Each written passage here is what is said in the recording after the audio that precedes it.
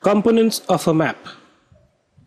Now, basically, whenever you look at a map, there are three important things which you should know, and these are called the components of a map. And these are distance, direction, and symbols. Let's take them one by one. First, I'll cover distance.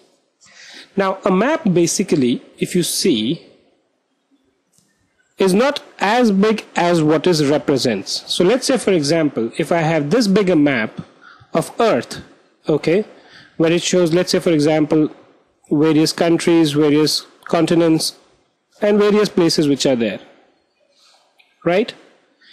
If I look at it, this is hardly 10 centimeter, but our Earth is very big, isn't it? But in order to ensure that, the map has its utility, the distance between the places which is shown on the map should be something which should be real. What that means is, what we do is, every given distance, so every map has something what is called a scale. A scale basically represents the ratio of actual distance vis-a-vis its size on the map. What does this mean? So let's say, for example, these are two places A and B, and the distance between them is 1000 kilometers. Now, the distance between them, the actual distance on Earth may be 1000 kilometers, but on the map it might be shown as 1 centimeter. So we say that the map has a scale of 1000 kilometers is to 1 centimeter. So every 1 centimeter on the map actually represents 1000 kilometers. This is known as the scale. But when you're drawing a map, you have to be careful. What I mean by that is that every place, let's say for example, you have a place here which is C and place here which is D, and the distance between these two actually on Earth is 2000 kilometers. Then if I measure this on the map, it should actually be 2 centimeters. Why?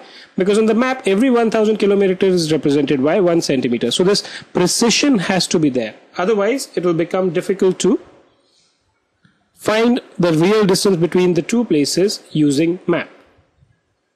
Okay? So this was one of the things. Now the second thing is direction. Normally, if you will see a map on the right hand side, somewhere on the top over here, you would have something which is written as north. Okay, this arrow which is there is known as the north line. It represents the north direction. Once you know the north direction, whichever way it's being pointed out, then you can easily find out the other direction. How? We know north is here, south is here, right? East is here, west is here.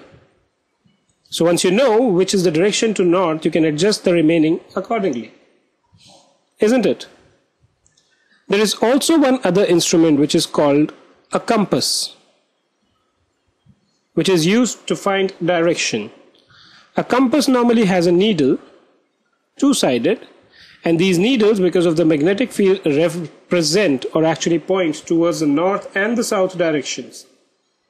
Okay, and can be used to find out directions. This is particularly true in cases of expeditions or people who are traveling frequently. And the last thing is symbols. Now, how about symbols? Let's say, for example, I belong to India. Okay, and I go to a place in China where I am unable to find a map which is in English. Although this is not the case practically, because you would get it everywhere. And I don't understand Chinese. Then, even while using a map, if I have to find out a place, can I do that? So these symbols, what they do is they represent certain places. Okay, so let's say, for example, a symbol could be something like this. Can you find out what exactly this is? I'm sure you would. Or it could be something like this, pointing out various trees. So even if I don't understand the local language, okay, and let's say, for example, I didn't even know English, these symbols on the map actually help you to identify places. And if you know the directions, you can do it. Now, interestingly, with the change of times, we are in a place and we are in an era where we have something which is also called Google Maps.